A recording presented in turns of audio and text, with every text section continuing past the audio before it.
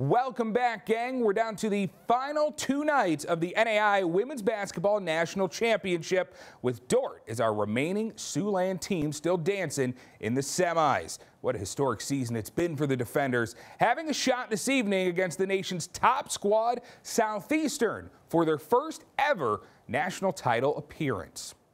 Dordt making their first Fab Four appearance, looking to extinguish the fire who knocked out Morningside in the previous round.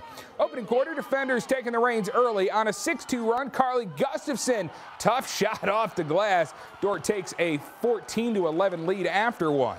In the second, fire heating up, down 21-20. Angela Perry bodying her way to the cup. She led Southeastern with 12. Fire take their first lead of the night.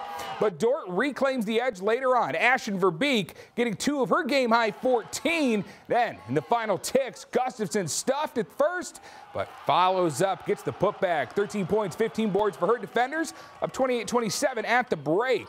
Third quarter, Dordt holding on 36-33 in the fire.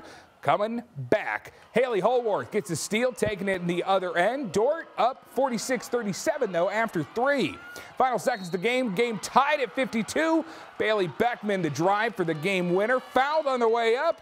She goes to the line, sinking the first, missed the second, but no time left.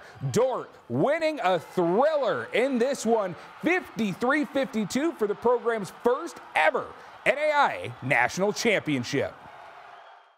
My first thought was I prayed. I did Hail Mary, and then I shot the ball, didn't think about it, and when I heard the swish, I knew we were winning this game.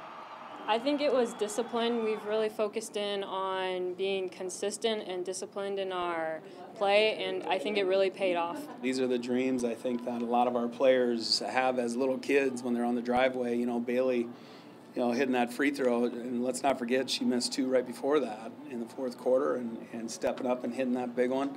Man, just the resiliency of this team and getting a big stop when we needed it, or a big rebound when we needed it. And Ashton going out with her ankle, and just all the adversity, they were still able to fight through it and play great enough defense and rebound well enough to come out with the win.